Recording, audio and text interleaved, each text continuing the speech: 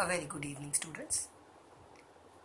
Today's class we would be discussing about corrosion and specifically about rusting.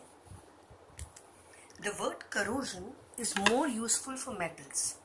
It is not that corrosion is not used for non-metals, but metals react faster under the set of conditions which are required for corrosion.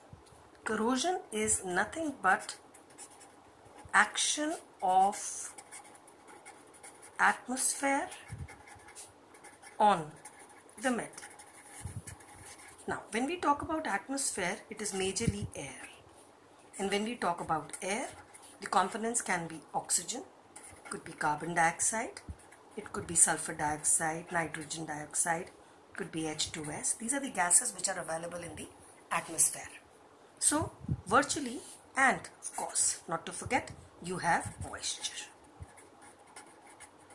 So, the conclusion resides that action of atmosphere is when your metal is undergoing some kind of reaction with either of these gases or even with moisture. Commonly affected corroded metals are, firstly, if you have a silver article and if you leave it in the air, in the presence of air, it generally turns black. And the compound formed is silver sulfide. Silver has a valency 1, sulfur has a valency 2, so your compound, the formula would be Ag2S. The second commonly observed example is that of the copper metal. If the copper metal is exposed to air, then it turns green. In fact, this green compound is also called as malachite green, and it is actually basic copper carbonate which is formed. The formula of this basic copper carbonate is CuCO3. Copper, when we say copper, we very well know that copper has two valencies, cuprous and cupric. But when you are said that it's copper, then it is +2 valency, which is the most common one. So when we talk about copper carbonate, it is copper 2+. So copper carbonate, and we are talking about basic copper carbonate, it also has some copper hydroxide to it. Which means in case of your copper, the reaction is because of this green colored compound is formed, which is also called as the malachite green. In air, the combining factors would be carbon dioxide, you would have some oxygen, and you would have moisture. So the components needed to transform copper into the green colored compound are air, out of which major components are carbon dioxide, oxygen and moisture.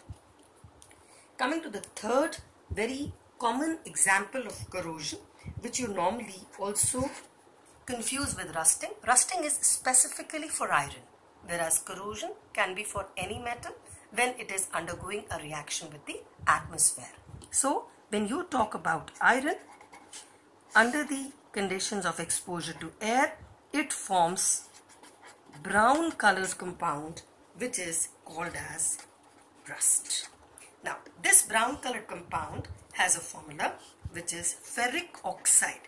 Iron again has two valencies, ferrous and ferric, but when we talk about iron, it is again ferrous. But this time the oxidized product which is called as rust is ferric oxide. So this formula would be iron with 2 valency from oxygen, and oxygen gets a 3, and it is also known as hydrated ferric oxide. This is your ferric oxide. Hydrated means it has to have some water molecules. Now this water molecule is not fixed. It is not a crystalline salt to have fixed number of water molecules. The water molecules are X, means they are variable. Any number of water molecules can be attached to it, and it leads to the formation of rust. This brown colored coating which happens over iron is due to the action of air is called as rust, and requirement from the air, in this case it is clearly visible that you require oxygen and moisture both for it to give you the formation of rust. Whereas in case of silver, since the compound formed is silver sulfide, from the air you require hydrogen sulfide gas, which is required for the process, and this hydrogen sulfide leads to the formation of iron sulfide, which is black in color. So your corrosion of metals commonly dealt with are silver turning black, copper turning green, iron turning brown. Now I would be taking up the topic of rusting of iron a little more in detail. Coming to the topic of rusting of iron. Please excuse the diagrams. I'm not too good at it, but I've tried my best to come to some kind of diagrams which are there for clearing up your concepts. Okay, I've taken test tube 1, 2, 3, 4, 5, 6 and there are 7 test tubes. In all the test tubes I have added an iron nail. In all of them you have an iron nail. And this iron nail we are trying to test whether rusting would happen or not under different set of conditions. Looking at the first test tube, it is observed that you have the iron nail is kept in an open test tube. Now since it is an open test tube, you have an exposure of air. And if there is an exposure of air, you have oxygen as well as moisture. Hence, your iron does get rusted. You get a brown coating over it, which is indicative of the rust formation. Moving to the second test tube. In the second test tube, have a look. This solid kept in the test tube is anhydrous calcium chloride. Anhydrous means without water. Calcium chloride is one of the dehydrating agents, meaning it has a tendency to absorb moisture if at all present. Now since the test tube is corked, means whatever air is inside the test tube, that is the only air that is available. From the air, which means oxygen is available. Now apart from that, the moisture if at all was there, this has been removed by the calcium chloride. Hence you do not have any moisture in this test tube. And conclusion, you do not get any rusting. There was rusting here and there was no rusting in the second test tube because the availability was only for oxygen. There was no water in it. Coming to the third test tube. The third test tube, as you can see, is another test tube which is half filled with water and half is left over. Since half is left over, you have air, which means you have oxygen. Water you have added, so you have water also.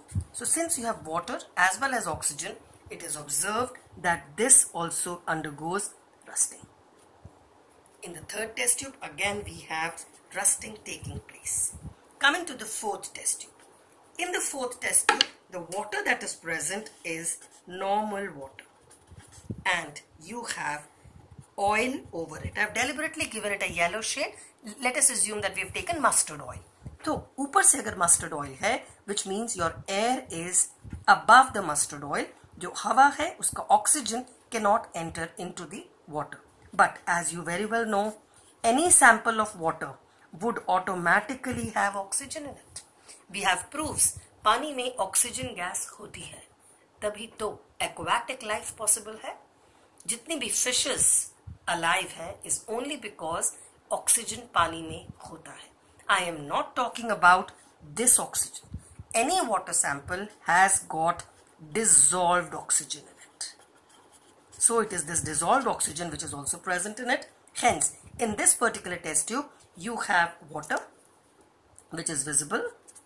You also have the oxygen dissolved in it. This air is not able to enter. That's fine because you don't require it because you have oxygen already in the test tube. Hence, it leads to rusting. So, your fourth test tube would also have rusting happening because of the presence of water as well as oxygen. So, the fourth test tube, you again have rusting taking place. Coming to the fifth test tube. Have a closer look at the fifth test tube. This time I have taken boiled water. Now, if I boil water, oxygen escapes. If you boil it, all gases which are dissolved in a liquid escape on boiling. I'll give you an example for it. If you've think of Coke, the cold drink that you are loving to have. So have you ever thought of serving hot cold drink in a winter month? No, you never do that. The reason is, as soon as you heat the cold drink, the aerated soft drink, the carbon dioxide escapes. So your soft drink is no more aerated. So whenever you heat any water sample, whatever gases are dissolved in it, it would move out. So boiled water has no oxygen. Hence, your boiled water sample in test tube number 5 is lacking in oxygen. Therefore, you only have water in it and there is no oxygen. There is air here, but the air cannot enter. The reason being there is a oil layer which cuts off the supply of air into the water. Now, since there is only water, no oxygen, it was observed there was no rusting happening in test tube 5. Moving to test tube 6. In your test tube 6, you have only boiled water up to the brim, which means there is no air. In this test tube, you have boiled water again, which is not having any oxygen. As soon as you boil the water, oxygen escapes. So you are only left with water in it. There is no oxygen and there was no rusting again in test tube number 6. Coming to the last test tube. In last test tube, I have taken normal water sample, and in the normal water sample, which is up to the brim, which means there is no air. There was no scope of air in this test tube, but we very well know any water sample would have oxygen dissolved in it. Therefore, you again have both water and air. Air, that is the oxygen component, and this would also lead to rusting. So, out of your 5 set of experiments, we find rusting happening in test tube 1, test tube 3, test tube 4 and test tube 5. And the conditions required for rusting of iron are clear, that you require air, which is actually your oxygen gas, as well as moisture, which is water. In the presence of these two only, you lead to the formation of rust, and the formula for rust is ferric oxide hydrated. Some number of water molecules are there which is not fixed. So I conclude my class of corrosion of metals as well as rusting of iron in detail. With this, I come to the end of my class. If you like the video, please share it. Thank you. My next class would be on redox reactions. Goodbye.